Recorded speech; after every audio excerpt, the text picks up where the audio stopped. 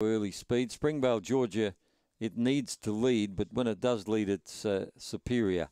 They're all set. Ready. They're off. Balboa Fury last out, headed straight to the outside. Ready Red headed off now by Dinah Artist. Dinah Artist took up the early running by 3 to Ready Red. Balboa Fury's in the clear now, moves up to third. Corana Blue is out wide from Springvale, Georgia, and Dinah Alice was last. They move into the back straight now, and Dinah Artist by 2 or 3. Ready Red coming out after it, so is Balboa Fury. Running on along the inside, Springvale, Georgia and Corana Blue. It's going to be nearly 4 in line as they make the home turn. It's Balboa Fury hitting the lead. Dinah Artist is battling on. Dinah Artist holding on and wins.